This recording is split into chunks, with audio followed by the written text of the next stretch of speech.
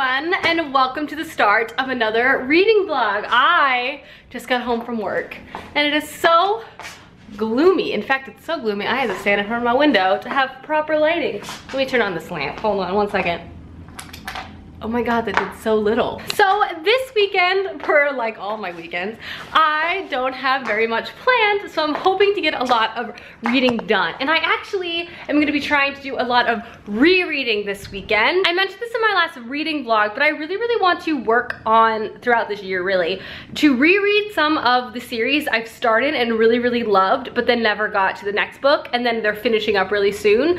The past like 6 months, I've gotten really good about rereading series and then loving them even more the second time. So I want to continue on that trend, especially with some of my favorite YA fantasy series I've started in the past. So it's definitely the theme of this weekend, but let's just jump into the books, shall we? Use the Matilda sound. She's having a fun time with her bowl over there. But of course I wanted to show off my reading plans for this weekend. I have 2 books on the docket, both fantasy, so I'm hoping to fly through both of them. The first one is a reread, very much in line with everything I've been talking about how I want to reread fantasy books I've loved in the past in preparation for the final book coming out. In the instance of An Ember in the Ashes, I read the first book a few years ago, loved it, flew through it right when it came out, and I just haven't gotten around to the second and the third book. And I've mostly been putting off the second book, especially because I don't really remember what happened in the first one. So I figured like marathoning is in the future with this whole situation. And if you're not familiar, this is a YA fantasy series following 2 perspectives. This fantasy novel is set in an empire that's like very military centered and also very violent. I believe it's kind of supposed to be kind of like Roman-esque. And they basically put down any dissension with killing people. Our main character keeps her head down, and so does her family, but when her brother is arrested for treason, she basically our main character stumbles into trying to resolve that situation by becoming a spy.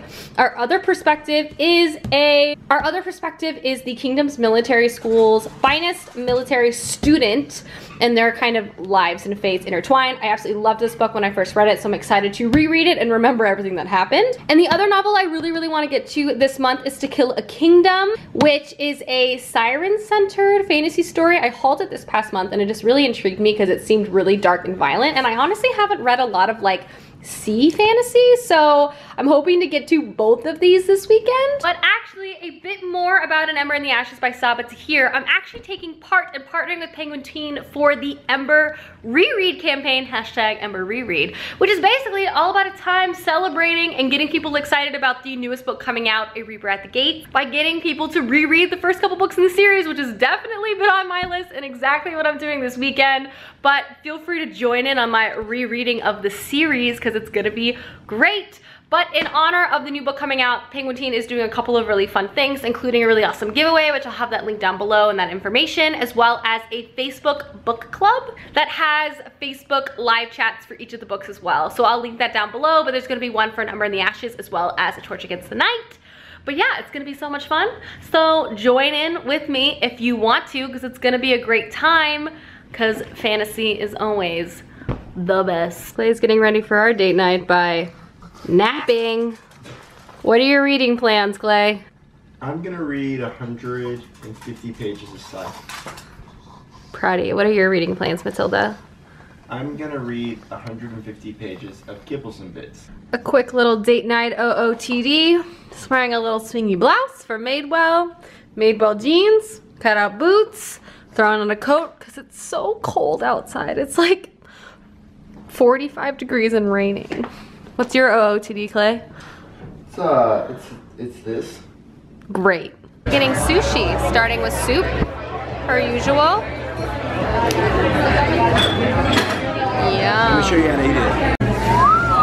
Tempura. Yummy. Pretty. Yummy. Our last roll. Time to dig in. And just like that, we're home. I'm in pajamas and I'm already in bed. What time is it, Clay?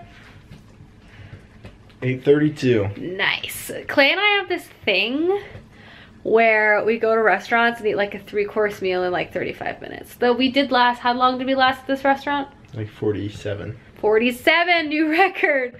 We're just like hungry people and we just are like savages, and we're competing against each other because like Clay eats fast, so I have to eat fast, and then I eat fast, so Clay has to eat fast because we want to make sure we get all of our bites in.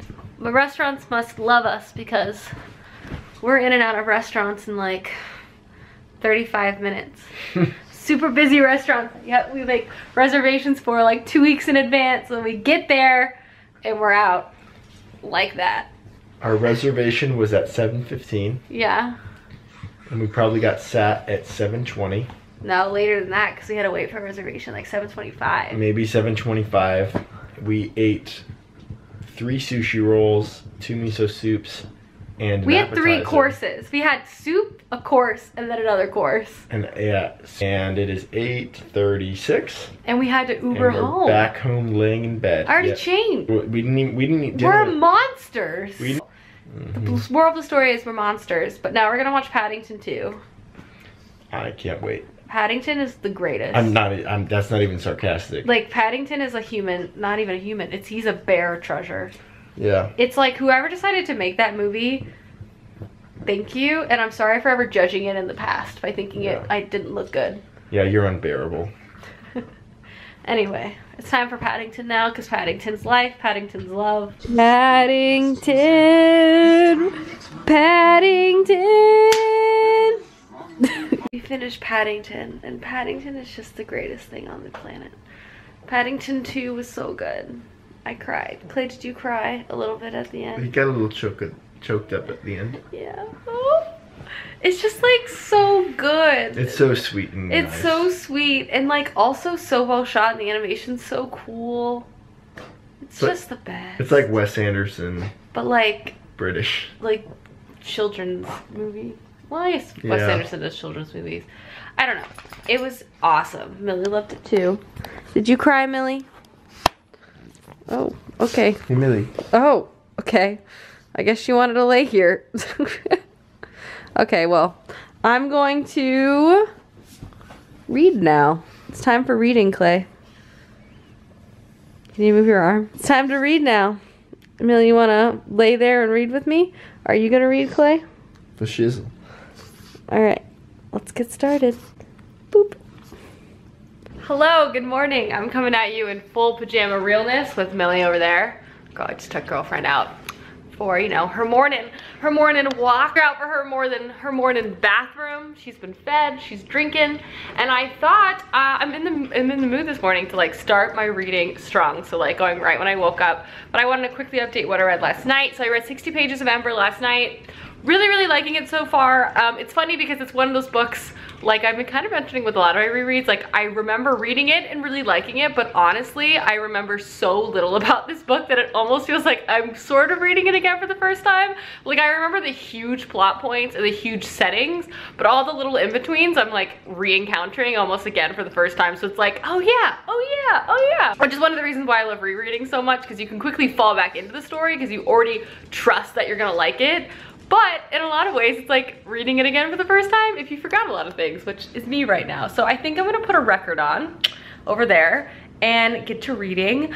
And then Clay's and I's plans today are kind of minimal. We wanna film an apartment tour today, so we need to clean because like, it's a little messy up in here. And then we're also gonna get dinner with our friend later in like a cooler west neighborhood. I think we're gonna go to Wicker Park, which should be a lot of fun.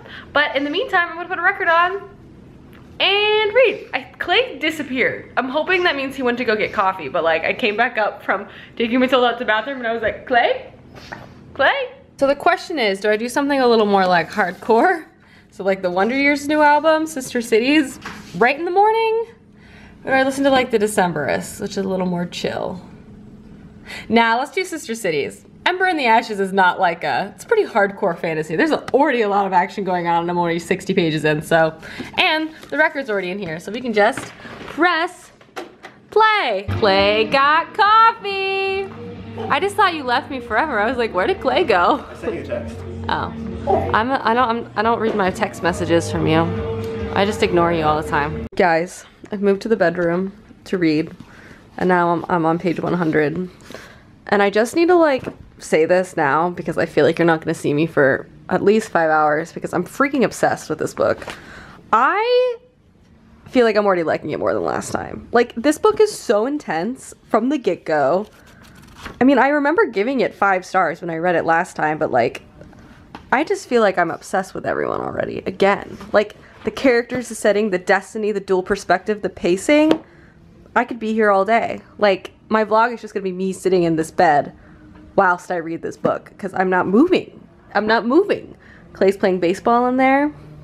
Listening to Bleachers now, but like, holy crap. Okay, well, glad I picked this up. This always happens to me when I reread things. Like, I'm like, oh, I remember liking that. I should reread it so I can continue the rest of the series. And then I pick it up and I'm like, why? Why did I not continue sooner? Reached part 2. This is how I read. Millie's like here in this tent that I make her and she sleeps. And I read. I'm making such good progress. Oh my goodness. Look how cute she is. Oh, I need to stop reading soon and take a shower and like get my life together. But first, a little more snuggles with girlfriend and a little more reading with Ember in the Ashes because I'm obsessed. All right, I have to stop. I read 200 pages of this. I can't put this book down, but like, I really need to take a shower. I'm not even gonna show you what I look like because I'm a mess, but like, I need to shower and clean my apartment and then I will reward myself with being able to read more. I'm addicted. I'm addicted to this book. It's so good. I'm on the edge of my seat. I'm so stressed. Ah! I'm currently working on cleaning up the apartment. And you know that feeling where it's like 42 degrees outside, but you want it to be spring, so you just dress like it's spring? Because that's me right now, wearing this cute little midi-length tiered striped dress. And I could not wear this outside. Despite how sunny it is, it's 40 degrees. Survivor. And pizza for lunch. It's hot, Clay. But yeah, taking a little break and then we will film on the apartment tour. I don't know if I announced that, but yeah, that's what we're filming today. Apartment tour. Just finished the apartment tour. Woo woo. Hopefully it might be up. No, it's probably not up on the channel yet, but it will be soon. So look forward to that. Now I'm back in the bedroom. Clay's about to play. What are you about to play? Madden. And I'm about to read more of An Ember in the Ashes because I'm obsessed and I just need to read more. I just need to read more. I just need to read. So I'm gonna go now because I need to read. Hi guys.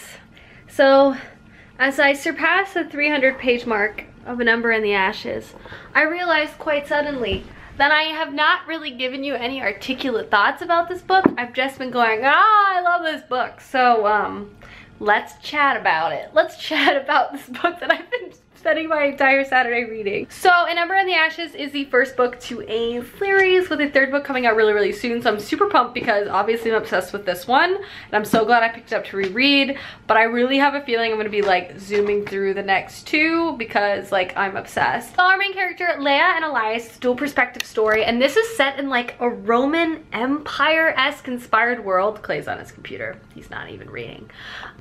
Which is what I would describe it as. It's basically like this kingdom that's ruled by an emperor and it's super violent and very military centered, which makes me think of like Rome. Leia is a part of a group of individuals called the Scholars, and they were part of this land that was conquered by the marshals or the current emperor's people, and her people are persecuted and she and her family are just like trying to keep her head down. But at the beginning of her story, her brother is arrested for treason and she basically becomes a spy to try to get him out of prison. And her task is to spy on the commander of the military school, which, cutting over to our other main character, Elias, is part of. He's basically part of this elite military group that basically takes kids at a super young age and trains them to be silver masks, which are like brutal, powerful killers. And that's kind of like the root of the story there. Obviously they like intertwine, but I mean, I'm 300 pages in and they've definitely interacted with each other, but they have very separate stories, which I just am loving so much. Like, you see Leia kind of like come into herself, but like you see her gain her own personal inner strength. I mean, she's going through so much, and reading from her perspective is so difficult at times because she's put in such a horrible situation, but you see her like overcome her own obstacles, both mental as well as like literal obstacles, which has been great. And then obviously Elias's character is really interesting because he hates the system that he's involved with. Like, he's obviously been trained as a young age to be a part of this elite military group, but like he hates this group. Like, he doesn't want to be a part of it, but if he leaves, he'll be killed. So it's like this catch-22 for both of these people. And then obviously this book is insane because it just moves so fast. Like, it's so intense. Like, we shift perspectives to perspectives, and as you're kind of creeping along the story, their lives become like closer and closer and closer. And I feel like when finally something happens between these two people, it's just going to explode.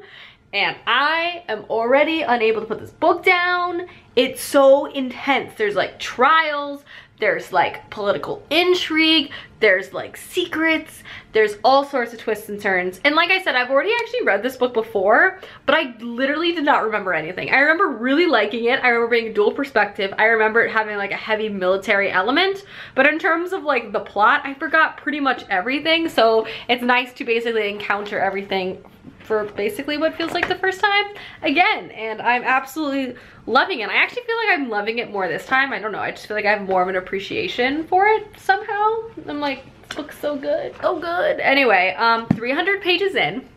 I've read 250 pages today so far on this Saturday.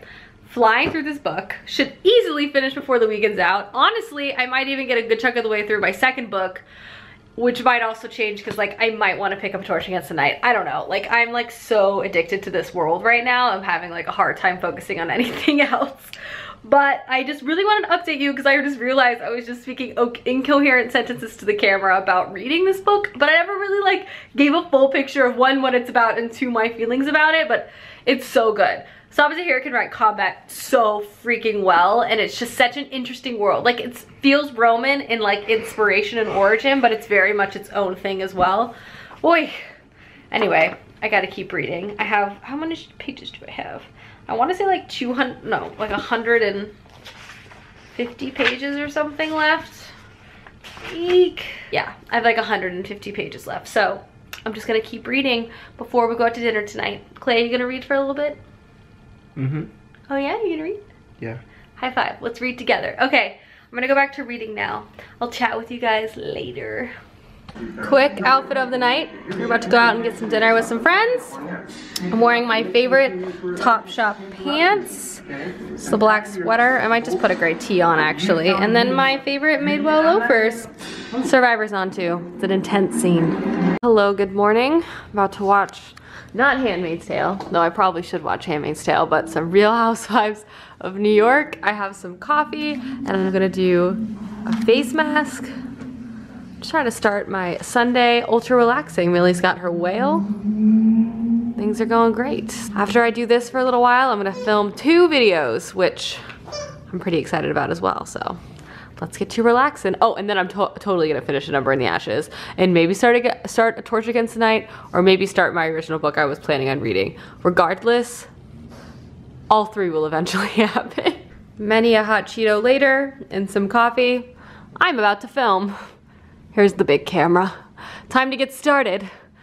I've been having the laziest Sunday possible. I'm so behind on everything in my life. Whew. Just finished filming. Now I'm gonna go lay in bed and edit, I believe. TBH, to be completely honest with you, I ate a lot of Cheetos for lunch, which I would not recommend doing. Eat a real meal. Now my stomach kind of hurts. I'm not feeling the greatest, but I'm gonna go edit in the bedroom, and then I'm gonna read An Ember in the Ashes, because I am like obsessed with that book. I wanna finish it ASAP, and then maybe start the sequel, or maybe start To Kill a Kingdom. I don't know, it's a toss-up. I don't know what to do. I'll see how I feel after the ending, because if I recall correctly, I'm pretty sure it was like an explosive ending, which might make me just immediately pick up A Torch Against the Night. But we'll see. But for now, I need to edit. I'm gonna make my bed, get comfy, edit, get what I need to get done. This video isn't focusing, but I'll check in once all of that's all situated. I'm done editing, so now it's time to read Bay. It's time to read the Bay. It's time to read Bay. Clay's not here to bother me, if you're wondering where he was. He's at a baseball game, and he said, "Reagan, do you want to go?" And I said, "No, I'm busy with Bay." Read a solid 60 pages, and I quickly went to go get some coffee, and I'm back at it. Time to put on my chill music playlist that Apple curated for me. Let's do this. I I finished it. Clay's asleep right there. But he's just gonna have to deal because I have so many emotions. I finished it. I finished it again. It was so good. I mean, like, I'm left with so many questions, so many concerns. I like love so many characters and their fates are so unknown. I have no idea what's gonna happen next. And I also feel like I have a feeling that the next couple books are gonna be like more magical. Like this book had hints of like magical elements or magical creatures or entities or beings, but they were very much like hinted at and they were very much like a small part of the story, but I feel like it's only gonna escalate. But my goodness, this book was so good.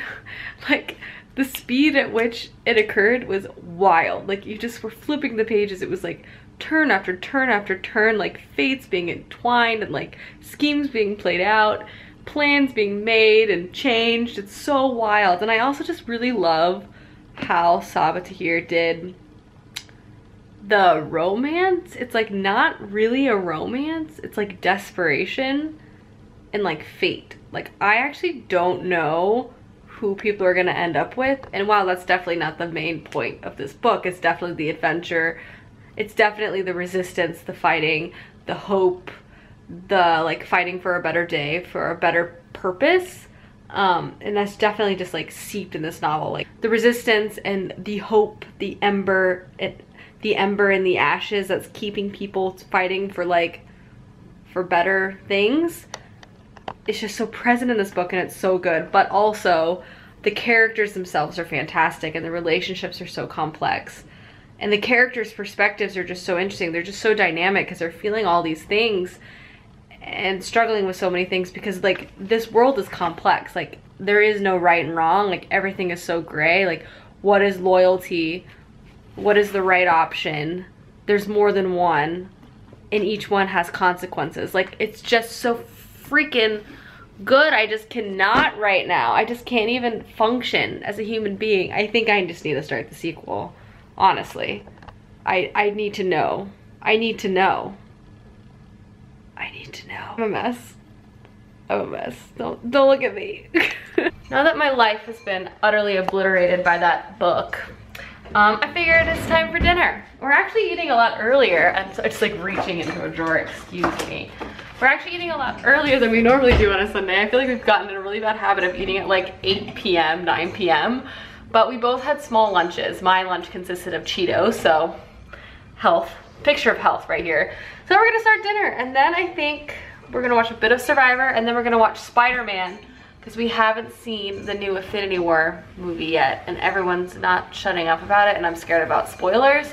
We have to watch Spider-Man first though before we can see that. Yeah. The spoilers are endless. They're everywhere. Infinite. I know. So this is dinner tonight. Winner chicken orzo dinner. It's so good. It's one of our favorites. This is like our third time making it and I always get really excited when it is popping up as an option. It's so good and there's so much cheese involved. Look at mozzarella. Mozzarella. Orzo is cooking. So is the chicken. We have some veg in the oven. You can't really see. Ooh, foggy. Now I have been snacking on all the mozzarella that I'm supposed to be putting on the zucchini later. Dinner is ready. Zucchini, rice, chicken. Yum, yum, yum. Time to watch Spider-Man. Spider-Man. Food. Hi everyone. We just finished watching Spider-Man and I thought it might be good to tell you our thoughts. I really like Spider-Man. Yeah. It was really good. The best thing about it was it's kind of old school in a way. Yeah, it was like an old school, like early 2000s superhero movie in the sense that Marvel has done an amazing job and it's been incredible. Yeah. But they have to up the ante every time. And so like it's world destruction every movie, yeah, you know? So or it's like a global war every movie. Yeah, because why would you care about if a couple people are gonna die in the last movie? And it's like everyone's so powerful. I mean, you have like gods, like literally like Thor, the Hulk, and then Iron Man, obviously. So like Spider-Man's like a classic origin story in the way that this is literally just a kid, like just trying to like help out his neighborhood, you know? Like trying to stop a bad guy that's like bad, Yeah. but not so bad that all the other Avengers haven't really paid attention to him. Yeah, and the battles don't have to be galactic for you still to care. It's You're like still you just still as care. invested, Yeah. you know? And I So- also just like that everyone was young. And I like Yeah. that everyone was actually young, like all the actors and the settings I just thought was like really nice. And I also did academic decathlon in high school, so I was like, represent. But yeah, really, really liked it. Now we're back in the bedroom and I'm gonna read. I've decided to just go full on be trash. I'm just gonna be trash and read A Torch Against the Night. Because I'm addicted. I read An Ember in the Ashes in one day. And now I need to know what happens next. So I'm just gonna start the sequel. What about you, Clay? You gonna read? Yep. Whoa. Scythe, how many pages are you gonna try to read? I think I said 150 for the weekend, and I'm not gonna hit that goal, but I think I can maybe reach. 50? No, I'm almost to 50. I'd say 75 to 100 I'm at like 50 pages like right now. right now. That's probably a good goal. Yeah, it's 9:35. Yeah, Let's we see got where time. We got time. We Maybe got you can time. even read 100, Clay. Ooh. Okay. Time to get to reading. I need to know what happens next. Gotta read them all. That's my goal of life. Hi everyone, it's the next day. Excuse my appearance. It started raining on the way home and now my hair looks like this. But I wanted to do the customary next day end to the vlog and go over everything I read for this weekend. I actually had an amazing reading weekend. Millie. Not only because I read a bunch, I read like almost 600 pages this weekend, which I'm super happy with, but I'm also like full tilt obsessed with what I'm currently reading, which is always just a fantastic feeling. 2018 has been a great reading year for me. Excuse the Matilda toys noises in the background. Clay is playing with her. But before I also jump into the books I read this weekend, because they both were, spoiler alert, part of the Saboteur series. I finished and started the first and second book. But before I jump into the specifics, I just want to let you know that all information about the hashtag Ember Reread campaign will be down below if you're interested in finding out more. I'm definitely participating because I'm about to finish Torch Against the Night probably in like 2 days and then eagerly await the release of A Reaper at the Gate. So to recap, I started and completed the entire first novel, An Ember in the Ashes. Loved it, trashed for it, loved every single second of it, page after page. 5 out of 5 stars. Loved it even more than the first time I read it. Everything about it was incredible. Action-packed, the setting, the characters, the twists, the turns. Honestly, couldn't ask for more. Amazing. And then after I finished that, I immediately picked up A Torch Against the Night because I could not read this book after how the first one ended. It just would have been a crime. So I ended up being able to read 100 pages of this, which I'm pretty happy with. And oh gosh, it's already like going so fast and it's already like killing my emotions. So definitely eager to see how I'll survive the second book. But yeah, that's everything I read this weekend. Hopefully you guys enjoyed this reading vlog and I'll see you guys soon with another one soon. Goodbye.